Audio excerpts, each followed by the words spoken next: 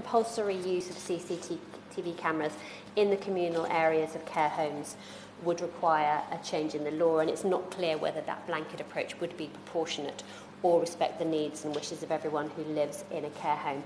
There are undoubtedly cases where the better monitoring of staff would have produced benefits, but without fuller evidence, the decision to install CCTV should at this time be one for the care home provider. I've been really encouraged by my right honourable friend's stories of companies who found that installing CCTV brings tangible benefits. I would encourage other providers who are contemplating installing CCTV to look at these kind of examples, and I'd certainly support those providers who wish to do so.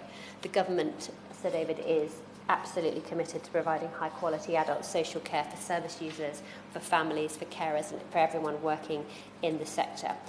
But at this stage, the government does not intend to make installing CCTV in care homes mandatory.